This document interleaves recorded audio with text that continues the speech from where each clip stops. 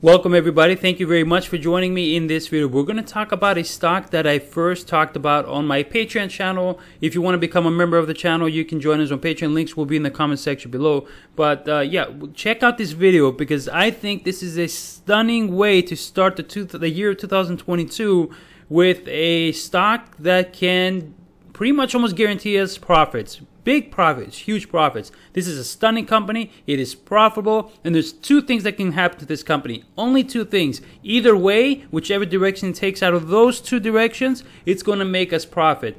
That's just my personal opinion. But do check out the whole video and make your own decision after that. Also do your own due diligence. But this is going to be interesting. I promise you. Watch the whole video. The stock is at $22.26. It reached an all-time high of $38, which was right here back in June 14th. 2021, so 38 bucks. Ever since then, it started sliding downwards, and there's kind of some key reasons why, but it really has nothing to do with the company's performance. The company is racking in more revenue than the year before, and the year before is growing and everything, and it's profitable. So why does it go down? We'll get to it real quick. Let me skip to. I'm not going to here on this slide.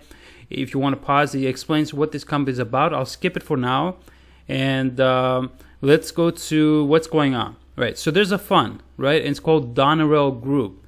Basically, in a nutshell, this fund came in August, towards the end of August, and told Turtle Beach that I want to acquire you. Right, the fund already has 7.4% stake in Turtle Beach, but they want to acquire the company, right? And they offered back then, towards the end of August, going into September, they offered $36, and let me see how much it was, $36.50. So they offered $36.50, and they said $36.50 per share. And the company was just fresh off from its $38 all-time high in June. Well, the board said, no, you can forget about it. We're not selling at $36.50, and rightfully so. Like I said, this is a profitable company that can only have more of a brighter future ahead of it than as of what it's been doing so far. For me, this is a stock I want to hold for the long term. This is an amazing company. So anyways, so they come back after towards October, and they come and say, you know what, you didn't want the $36.50, we'll give you $32.86. Well, at that time, the CFO of the company sold all of his shares.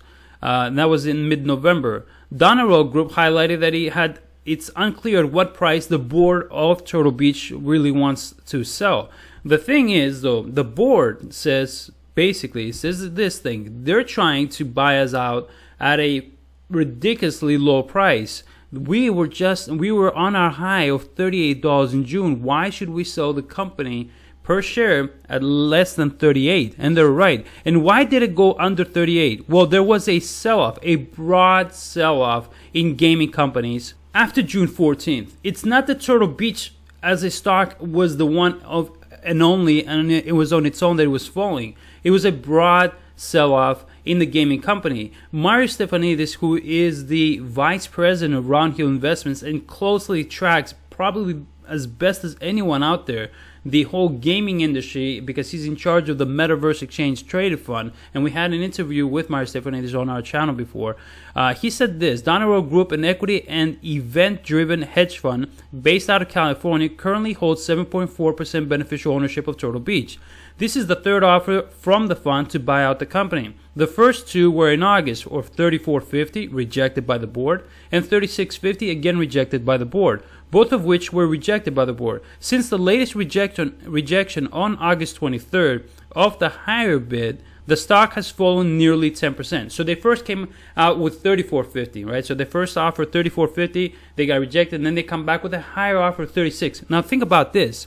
If Donnerell Group wants to buy out this company, why would they offer $36.50 to buy this stock, to buy this company, if they thought or believe that this company is worth a lot less than that? Well, they know that, you know what, when you want to buy something, you want to buy it at a bargain price so you can make profit later.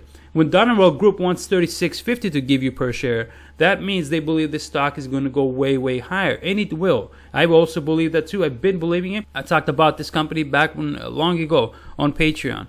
So since the latest rejection on August 23rd of the higher bid, the stock has fallen nearly 10%. which reflected in the $32.86 revised third offer from the fund.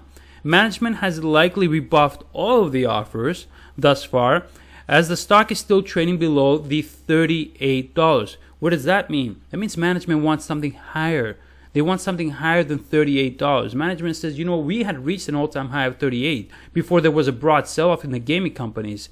We're not going to give it under $38. You can forget about it. You're going to give us 40 or 50 bucks a share. That's what the board says. So if we look at the financials of the company in just a brief, the company trades at an EV to sales multiple of 0.9 and an EV to EBITDA over 8.5 times using trailing 12-month figures.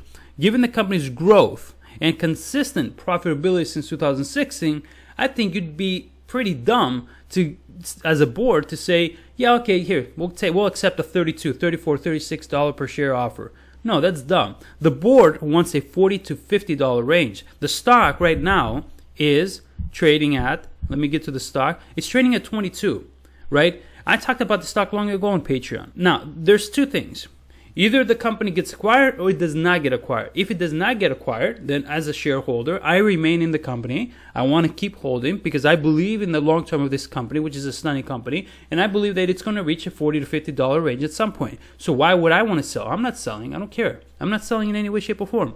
If the company is acquired, it's going to get acquired by what the board wants and their right to ask more than 38. And they're going to get acquired at 40 or 50. Well, if they get acquired at 40 or 50 and I'm holding from 22, well, then I made a lot of money again. Either way, I believe that this is a great stock, personally speaking, for me, that is guaranteed money, whether it's in the long term or in the short term through an acquisition.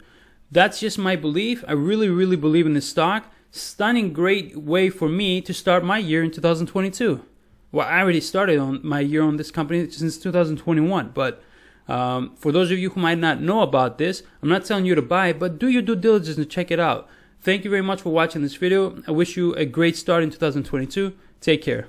Alright, as we can see, Turtle Beach has headsets for all kinds of consoles. Simulation, controllers, neat microphones, parts and accessories, and gear. Basically, a lot of things that I think are just going to be needed more and more.